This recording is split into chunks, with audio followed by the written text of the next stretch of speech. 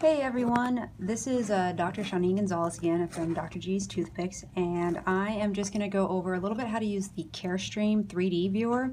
I'm really only going over how to use one of the tabs right now. I'll probably add and do the other tabs in a little bit, but until then, I'm just going to start with this curved slicing because this is actually where I had a question about, and just so you guys can see, I'm going to turn this a little bit. Curved slicing is kind of the second one from the right up at the top here. So if you look here, and I'm going to try to see if I can get in closer to the top left view right here, which is an axial view, you'll see this red line here.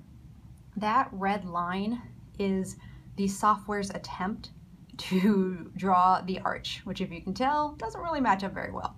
So in order to, say, draw your own line, first thing is that you notice this is really thin. This is just a single slice. If you look up in the top right, you'll see a number and it says set integration. Click on that. Go somewhere around like the 20 millimeter. Just gives you a little bit more thickness of the jaw to work with when you're drawing your arch.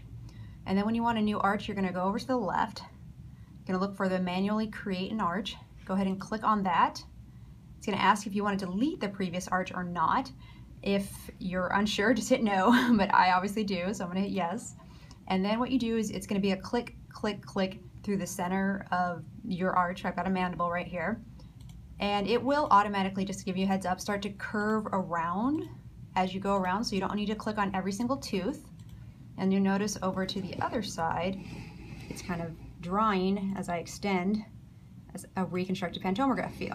Now when you get to the end, just double click. And you'll see we have our reconstructed pantomograph view here.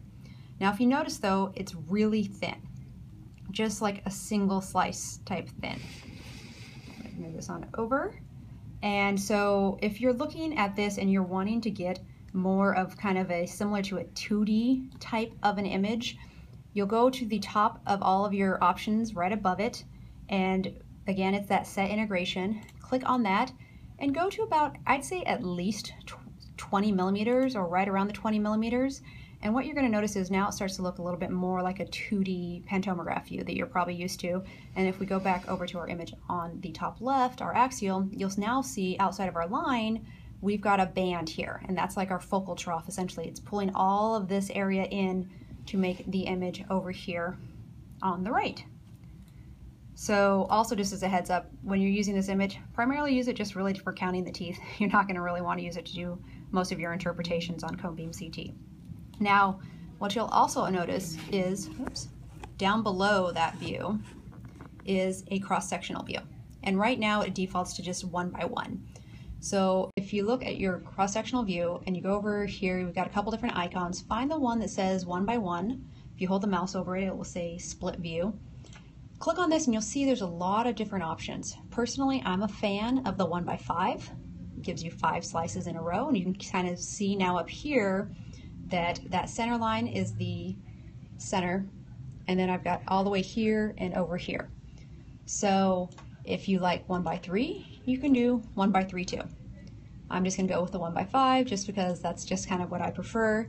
With your spacing here, the software is going to try to default closest to a millimeter as it can based on whatever your scan size was. So if you look just to the right of the 1 by 5, you'll see set split spacing, and it's set at 1.1. If I want, I can make it 4.5 millimeters between each space, which if you notice now, I have a larger area. I'm going to go back though to the 1.1 because I want closest to a 1 millimeter spacing when I'm doing this. Now, with your cross-sectional views here, if you are wanting to, say, find the nerve and try to trace the nerve, the easiest way I recommend doing is see the light blue half circle, get the mouse that has a double arrow, hold it down with the left key on top, and then you can click and drag. And so what you can do is you can actually click and drag and find the mental foramen in your cross-sectional slices below. So if you look, we've got here is our mental foramen. And again, you could do that on the other side. Go through and find your mental foramen. So what you're going to do from here is over on the left, you will see a mandible with a little orange line through it. That's for the nerve tool. So go ahead and you're going to click on that, and I come over and I'm going to come back to my cross-sectional views. And you can start by literally just clicking on one and then going to, say, another one and clicking there. You can click each slice you want to, or you can skip a couple. If you go through each one and you're wanting to move, the easiest way again is get that double arrow, kind of move it further back, and then where you see the canal, or where you think you see the canal, hopefully you can see the canal. If you can't, it's always fun. You can go ahead again and just keep on clicking. Like I said, you can click every single one, or you can just skip a couple. It will automatically kind of trace them through. And so you kind of just keep going back as far as you need to cover the area that you're needing to go through. So I'll just kind of go back a little bit further here. And just remember, this is only as good as you happen to actually see the canal. Not every single patient are you going to be able to see the canal. I'll go just a hair further because it looks like I'll be passing the edentulous area. And I'll go right there. And this is just like with the arch, where if you get to the end here and you want to finish it off, just double click it. And there you go.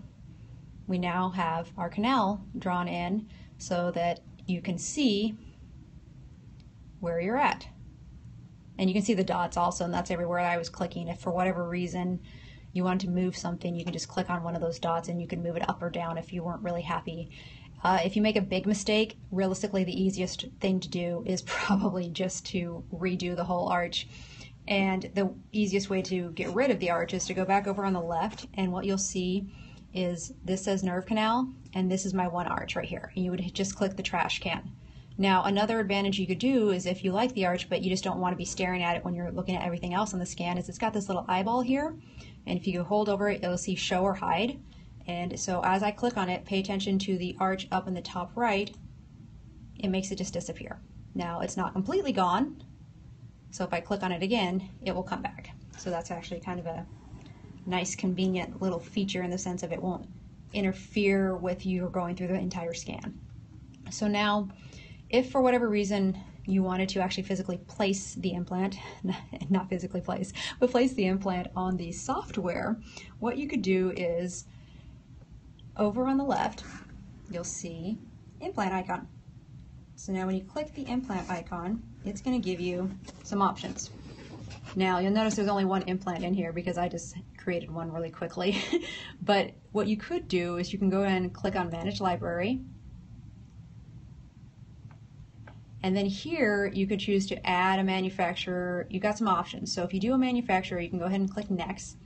You can do all of these guys. I mean, there's a ton of them, and we go all the way down to Zimmer.